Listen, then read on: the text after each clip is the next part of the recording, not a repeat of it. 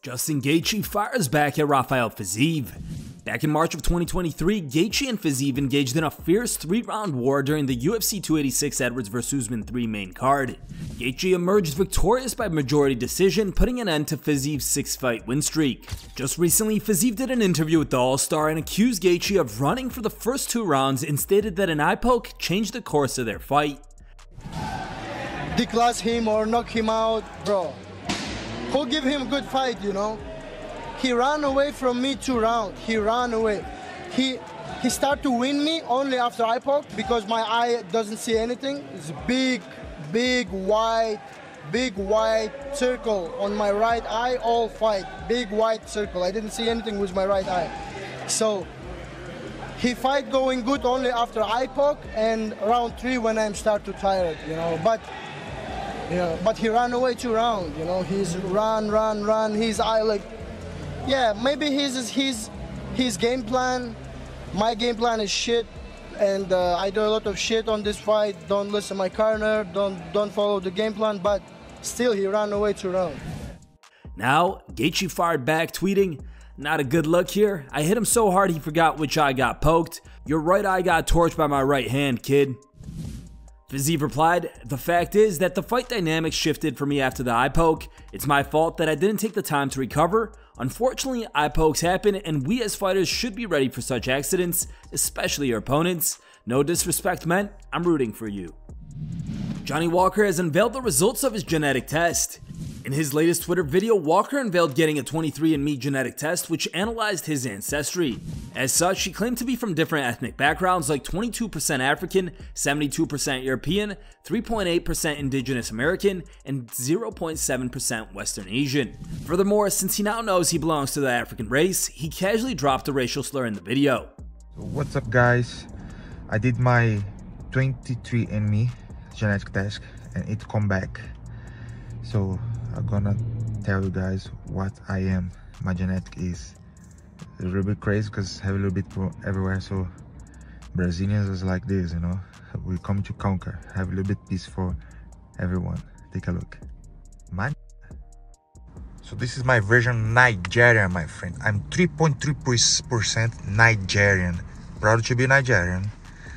I'm also Angola and Congolese, my friend. Joe Rogan gets honest on the UFC's antitrust lawsuit.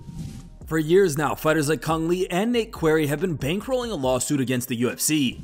The suit accuses the promotion of purposely keeping down fighter pay through anti-competitive tactics. These tactics include buying out competition and controlling market prices for top fighters in the sport. If the UFC loses the trial, it could pay up to $1.6 billion in damages to over 1,200 fighters who competed between 2010 and 2017. UFC brass has been mostly silent about the lawsuit, with the exception of a recent comment from Dana White. Now, on his JRE podcast, Joe Rogan made a comment about the upcoming trial, saying, "They're definitely the best at it, but here's the problem with the monopoly argument. You can make that argument with the NBA, you can make that argument with the NFL, you can make that with Major League Baseball. Well, they bought out the competition, which is definitely true. They bought out Affliction, they bought out Strikeforce. No, it's not illegal. They do it in everything. In some businesses, they will break you up if you have a monopoly, and it seems to be connected politically. Like, how much money are you donating to the Democratic Party? How much money are you donating to the Republican Party? How much money do you spend on whatever programs they want, whatever this, whatever that, whatever foundations you have to play this game? Still, if people complain and a lawsuit comes about, there is this possibility that you could be a monopoly, but there's a lot of monopolies, man." Michael Bisping reacts to Jared Cannonier's call-out of Khamzat Chimaev. Chimaev has been advocating for the next middleweight title shot, but may find himself in a #1 contender fight after receiving a call-out from Jared Cannonier. Speaking on his BYM podcast, Bisping said that he likes the idea of a potential bout between the two, and said if Khamzat beats #4th ranked Cannonier, people will stop saying he doesn't deserve to fight for the middleweight gold. See, I absolutely love that. And shout out to Jared Cannonier, because how many people are calling out Khamzat? I know there's people in the past that have done that, but for Jared Cannonier to be in the position that he is, to have a win over the former champion Strickland, a man that's at the top of the food chain, although he's not the champion or contending for it anytime soon, top 5, has been for a long, long time, and 1 good win or 2 good wins, he's right there. To call out Khamzat Chimaev is a gangster move, because Khamzat's calling everyone out. And also for Khamzat, right? Because everybody points to the same thing. Whenever Khamzat says he should get a title fight, when anytime anybody says or suggests that, they turn around and say, well, who's he beating at middleweight? That is what everybody says. That is, and there's some validity to that argument, right? There is, any way you slice it. So for him, beating Jared Cannonier, a perennial contender that's been there for a long time, who is top of the food chain, that shuts that box up. And for Jared Cannonier, a win over Khamzat Chimaev is a big, big thing. It's a big deal. Kevin Lee ends his MMA retirement. Lee announced his retirement in July of 2023 following a 55-second submission loss to Rinat Fakhretdinov. The appearance was his first fight back with the UFC since he was released in November of 2021. Now, 6 months later, Lee took to Twitter announcing that he will fight in MMA once again, most likely at lightweight. No timeline for the return has been given. It's unclear if he will remain on the UFC roster, his contract frozen, or if the promotion severed ties when he notified it of his retirement. Kevin tweeted, "I'm coming out of retirement, I'll fight MMA again. I don't know when, where, or who yet, but I'm dropping weight and getting into shape now." Followed up with, "I'm gonna get in the best shape of my life, that's my focus right now. It's been 6 months since I retired and I miss being around the sport." Here's how the MMA community reacted to Kevin's announcement. Yasko said, "Do a grappling match before, get your toes in the water, don't jump in. You're unretiring and you aren't even in shape yet, laughing my f***ing ass off. Okay, bro. Getting in shape doesn't matter if you don't have the motivation and same energy, that drive, that pep in your step, you'll never get it back again. You've become slower and a more conscious fighter. You used to be an athletic, strong kid. Your time on top is past.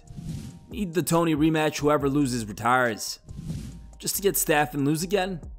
All that to get sent into retirement again? You still got time, bro. I believe in you. Bro, you good at lightweight? You was beating Charles before you got finished. Lightweight, your true weight class."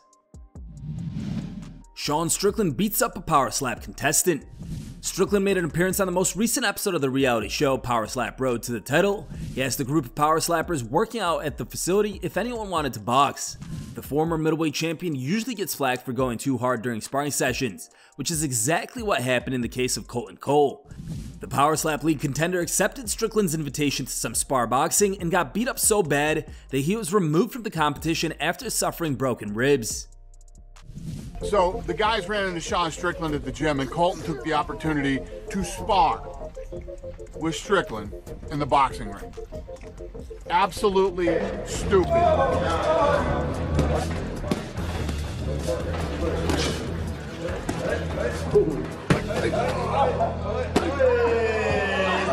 Oh my goodness. Horrible decision. He's hurt, and now he has to be removed from the competition. Did you see some problems in your ribs? No, he just didn't want to, put on a shitty fight.